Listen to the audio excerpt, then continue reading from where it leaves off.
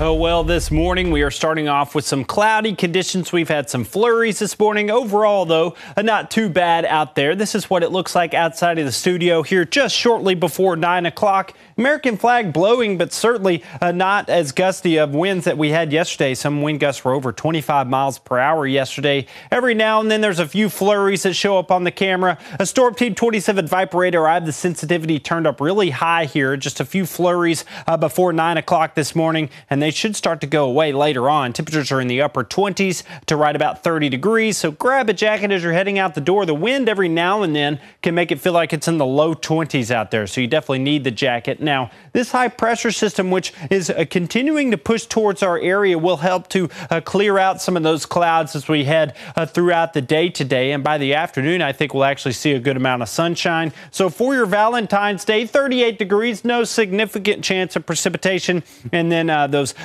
skies kind of clearing there as we head towards the afternoon. Winds around northwest around 5 to 10 miles per hour there. Now, the future tracker shows as we progress here throughout the afternoon, high temperatures in the mid to upper 30s, the skies clearing there later today. Now, later on tonight, we will see those temperatures for a time drop into the low to mid 20s because of the clearing of the skies. However, clouds begin to increase by tomorrow morning. There is a very small chance in the morning of a rain or a light rain or snow shower with temperatures in the upper 20s to right around 30 degrees. But watch these temperatures really increase out ahead of the storm system. It's because we're going to have some pretty strong winds here, bring those temperatures up into the low 50s, and then we will have this cold front kind of drift through the valley here, bringing us the chances of some rain showers. That cold front will drop temperatures significantly there by tomorrow night, dropping them back down into the low to mid 30s. With the chances there of some rain and snow showers, maybe a light coating from that as well. But by far the biggest impact from this storm system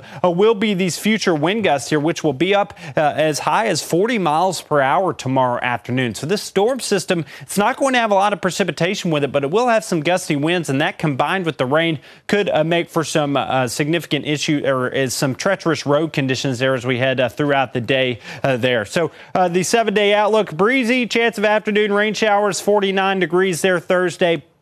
Chances of rain and snow showers changing to some snow showers by Friday morning. A light coating is possible, mostly cloudy there. Snow showers likely Friday night and into Saturday. There could be some light accumulations from that as well. Saturday will be cold with a high temperature there around 30 degrees. And then eventually we will start to see those temperatures warm up some as we head into the beginning of next week.